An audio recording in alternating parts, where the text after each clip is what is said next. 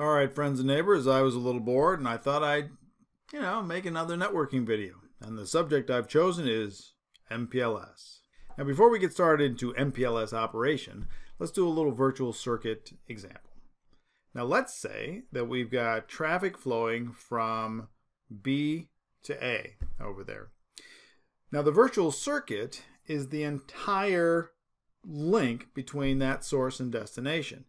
And so if we look at switch number 3, we've got an incoming virtual circuit identifier of 77. Now, for those of you purists out there, you probably said, well, wait a minute, this looks a lot like an ATM circuit, and it probably is. But that's completely immaterial, because what we're trying to get in our heads is how a virtual circuit operates, because that's what MPLS tags do. They define a virtual circuit or a virtual switched path along the way. That's a combination of the labels. So that's why we're looking at this here. So we see that VCI 77 is incoming on port 3, and switch 3 knows that the destination is over there at A. And so what we also know is how to get to A. And we'll see how that works in a little bit, because remember that the virtual circuit in this case has been set up already, and we're going to see that MPLS tags are very often set up long before we want traffic to flow. So VCI 77 incoming on port 3 maps to VCI 22 outgoing on port 2. It goes down to switch 2, and switch 2 receives VCI 22 on its incoming port 2 and knows that that's mapped to 66 outgoing on port 1. Now, what we have to realize is that this is just an example. There could be 50,000, not really, but there could be a whole bunch of tags incoming on switch 2 on that same link, but going to different destinations. And that's why the outgoing port makes a difference, because when we're trying to map VCI to VCI in this case, the critical idea is that it's the entire virtual circuit. And so if we're going to different destinations, we're mapping VCI and incoming port and VCI and outgoing port. So we got to make sure we keep track of those. So then 66 goes up to port or to switch 1, incoming on port 3, and then the outgoing VCI is 14. Now the exact, in this case, we could map it back the other way too, but that's not always the case. So that's an example of a virtual circuit. It's the combination of incoming and outgoing ports and incoming and outgoing VCIs. Now, just as a reminder, MPLS is often called layer 2.5 tech. It is connection oriented in the sense that we know where the source and destinations are as far as routed destinations or destination networks, and we're going to make tags that map to those destination networks. And what we're going to do is we're not going to process things at layer 3 except on the ingress to our cloud and at the egress to our cloud. Everything else in between is going to be switched or forwarded based on the MPLS tag. So when you're coming in, a lot of times we make layer 2 decisions, and then once we get off of our local area network, we push things up to layer 3 routing. But that's where things tend to slow down. And so this is down there at layer 2.5 because we've inserted that MPLS shim. Now the source to destination is something called a label switched path. And a lot of times they're established between all sources and all destinations prior to traffic being forwarded, but they also can be sort of reactive in the sense that the minute a demand is made, then we'll set up the path. So here's a couple of our big MPLS ideas. We have to create the labels, and then we have to spread them around. Now this is after we usually set up the routing. Then we've got to set up the tables. We've got to build a table with all the labels in there and then match the labels to a network destination or a routed address. Then we establish the label switched paths between the source and destination. And then going back the other way, that's a different label switch path. Remember that flows are unidirectional. Once we want to send traffic, we're going to insert that tag, do the table lookup to decide how we're going to forward it, and then engage in packet forwarding. So here's a sample MPLS topology. Now we'll revisit this after we get some terms out of the way, but here's our first look at it. And if we imagine that we've got traffic flowing from R1 to R6, what happens at the ingress of our MPLS cloud is we make our routing decision. And we say, okay, based on where you're going, we're going to start labeling your traffic with particular layer 2.5 labels or tags. Now, the router that first does that in an MPLS cloud is called a label edge router. All of the routers along the pathway are called label switched routers. And of course, the entire path is the label switched path. And then at the outgoing side of the cloud, the egress, we call that a label edge router as well. And I've got a little pop right there because that last tag is popped off of the label stack. And of course, we're left just with the original datagrams at that point. We don't have any more MPLS stuff inserted. And again, we can see the incoming and outgoing tags. We see that we start with 89. That goes into R3 on its incoming port, and 89 gets mapped to 22, and then 22 gets mapped to 41, and 41 gets mapped to no tag after that because the last tag is popped. So let's remind ourselves about our terminology. We've got our label switch path. It is the virtual circuit from source to destination, the collection of labels from source to destination, and then going back the other way, we would have a different label switch path, even though it's theoretically possible that you could use the exact same tags. Label switch paths are determined prior to data transmissions. Now they can be set up when you need them, or they can be pre-set up. We also have the reverse entry, as we just said. Upstream and downstream are defined by a destination relative to the network point in question. So if you're thinking about data flows upstream to downstream, kind of like, well, water.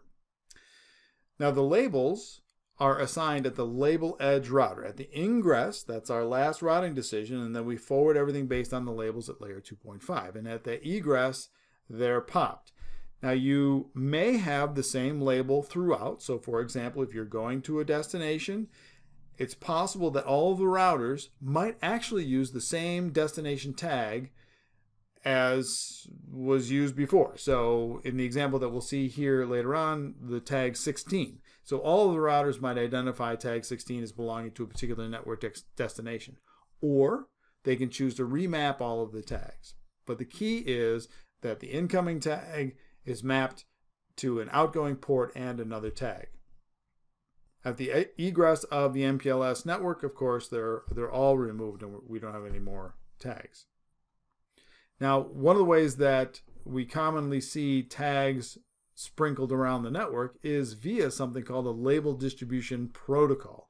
And so we have the ability to manually configure them, do a little bit of engineering, or you can just say, well, listen, all the routers know where the routed destinations are via some routing protocol. Let's implement a label distribution protocol and let them automatically figure out where all the tags are going to be, or what all the and let them automatically figure out where all the tags are going to be for all the destination networks.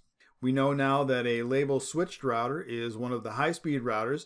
It's just forwarding things based on the tags. It's not worrying about adding the tags. It's not worrying about removing the last tags. It's just worried about, all right, what tag do I have coming in? What tag is it supposed to be going out?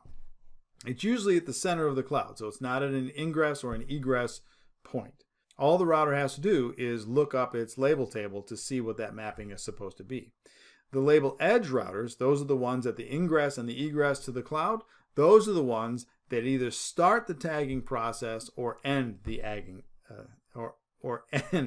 tagging process. And here's just another look at our MPLS topology. Now that we've got the terminology out of the way, we can see that router number 2 and router number 5 are both label edge router. And it doesn't matter what direction the traffic is flowing in because we've defined the boundary of our MPLS cloud. Now, the topology could be much more complex inside the MPLS cloud. It doesn't really matter. But we also know that R3 and R4 are label switched routers. They don't know anything about routing at layer 3. They're just forwarding things based on the layer 2.5 MPLS tag. And of course, the entire thing from R1 to R6, those source and destination networks, that's the label switched path through the MPLS cloud. Okay, let's say that you have an OSPF built topology, or you got a BGP network, so all of the routers know where all the destinations are. So we know that a routing protocol's job is to find all of the destinations and do things like eliminate loops, to find the most efficient pathway to the destination, maybe do some load balancing. So these are all things that a routing protocol does in addition to finding all the destination networks. And we now know how MPLS works, right? MPLS has the label switch path, forwards things based on the label. But how do we tie the two together? Well, the magic is in RFC 5036, the label distribution protocol. In addition to this RFC, we have ways to get the labels around. As I said earlier, you can manually configure them, you can do some engineering, but one of the basic ideas in MPLS is that we have to tell the routers what the labels are for the destination network so that we can do the forwarding, right? So a fundamental concept in MPLS is that two label switching routers must agree on the meaning of labels in order to forward traffic between them. And so that's what the label distribution protocol is going to do.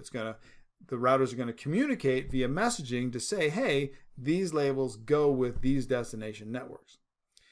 Now, the forward equivalence class is the handling that all packets going along the label switch path are going to have or be organized by. So if you're going to use the label distribution protocol to sprinkle the labels around the network, then what happens is you turn on the label distribution protocol and then the routers start communicating. Once the messages are swapped between the routers, then the routers start to build a table of bindings for the destination networks and the labels that have been distributed. So the example on the bottom here is that we can see with the show MPLS forwarding table that tags 16, 17, and 18 are tied to particular destination networks, and there's an outgoing interface associated with them. And we also see that we've got interfaces that are using the label distribution protocol as defined by RFC 5036. Now here's the general message type that all label distribution protocols use. There are a couple of different messages that are part of the label distribution protocol. It's pretty straightforward, right? We have discovery, and then we're going to establish a connection between the routers, and then they're going to advertise the labels to each other. On the bottom, we have a couple of LDP messages that are swapped between the routers there, 3.254 and 4.254.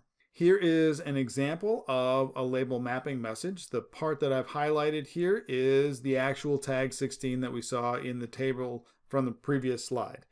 Now that doesn't actually look like a 16, does it? It looks like a 2.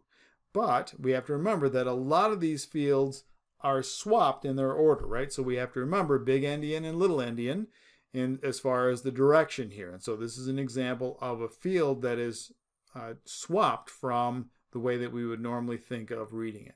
All right, here's a little closer look at our MPLS IP bindings. We have the different networks listed on the left and the incoming and outgoing labels for the various destinations. Now we can also see that in a lot of cases we're using the same tags. So in this particular case, there wasn't a whole lot of changing of tag values between the input ports and the outgoing ports. And here we have just some of the output from the system showing some of the parameters available with LDP. You can see that there's quite a bit to configure. And like many protocols, there's a hold time for the information. There's a hello time messaging. That was actually kind of interesting. It looks like we got a typo in the Cisco output of the system. Now the last big idea that I want to leave you with today is the forward equivalence class. Now it's easy to think of this as a priority or a precedence sort of thing. That's not, I mean, that's part of it, but that's not really the main thing. The main thing about the forward equivalence class is it's an identification of the handling or the requirements for a particular group of packets. So a representation of a group of packets that share the same requirements for transport. Now that may or may not be priority handling. But really what we're talking about here is a flow of packets. And the FEC assignment occurs as the packets go into the network in the same way that the tag is, because the FEC is actually part of the tag. Now, it might be that we have priority handling there. Might be. Packets entering the MPLS cloud are examined for FEC match, and then the subsequent routers just forward things based on the label because, again, it's part of the label. How we configure the FEC is very similar to the way that we did DHCPs and the mapping between costs before. We have a policy or a configuration of some kind that tells us what we want our forward equivalence class to be. Here are a couple of examples of MPLS tag traffic. Now, there's a couple of things that I want to look at on this particular slide. We'll start with the upper box there, where it says type MPLS label switch packet. Now, this is really easy to gloss over, but I want to pause here and remind us what this particular field does. If we're not doing anything, we're just looking at regular traffic, and we are forwarding IP version 4 packets in an Ethernet frame, that particular type field will be 0800. If it's ARP, it'll be 0806. So this tells us what we're carrying. Most of the time, you're going to see 0800 there for Ethernet type 2 traffic. When we did 802.1q, we saw that that changed to 8100. And the reason it changed to 8100 is because all of a sudden we were inserting the .1q header. Well, here again, we are inserting the header. So it's not really just straight up IP packets carrying ICMP. It's Ethernet with MPLS carrying IP carrying ICMP. And so now that type field is 8847. So that's an important thing to remember. We can see that this upper packet, it's going from 5.1 to 1.1, and the MPLS label for that particular transmission in that particular direction is 18. And then we can see the arrows pointing to the addressing that we're using. Now at the bottom, the packet is going back the other way. It's going from 1.1 to 5.1, and the MPLS label there is 16 because this particular router has identified that that particular destination should be tagged with 16. So important details to remember about our tag traffic. Well, thanks very much for watching. Thanks for listening. This has been a little taste of MPLS Operation, and we got to look at some tag traffic. Like and subscribe if I helped, and until next time, may your packets always reach their destinations.